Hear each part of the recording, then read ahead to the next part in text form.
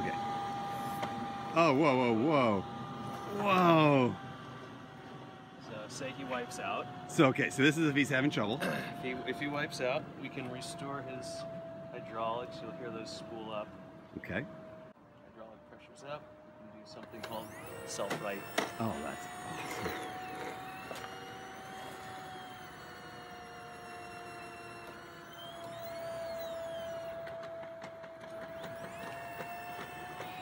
That's so cool. And off he goes. We gotta go mess with that other dog. That's actually the first time that's happened. That's pretty funny. You can do some posing. Go up, Sweet. down, lower, raise, side to side. Oh, nice. Yeah, just stay back 10. Where's the dog? Can we get the dog back out here? Can he help? He should help.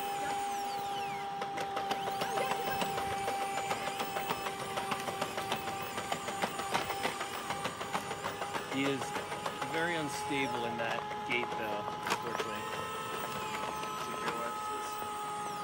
We can basically use his stereo camera to detect the curb. Okay. Step right over it. No way.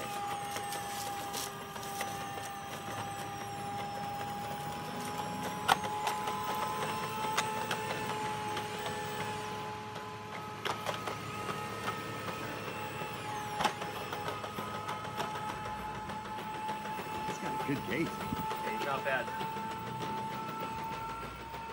This is awesome. I want to get the dog back though. I know, that was the really dog funny. barking at it, and I thought I was recording video the So whole he's time. got a few different gaits. Walk is totally out of phase, all four legs. He has pace, which is like kind of his army walk. Awesome. And he has trot, which is diagonals in phase. And Nice. trot can go into jog.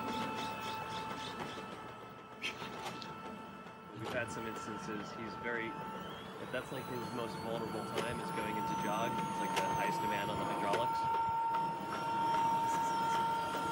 What else can we do? Alright, so I have an E-stop in my pocket. I'll give him a ground sit. Okay. E-stop So him.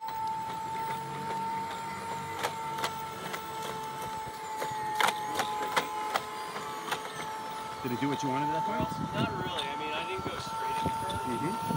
How do I do this without killing the Tesla? Well, you know, robot versus Tesla could be an interesting first. I feel like he's got his eyes on me, man. Alright, so here we go.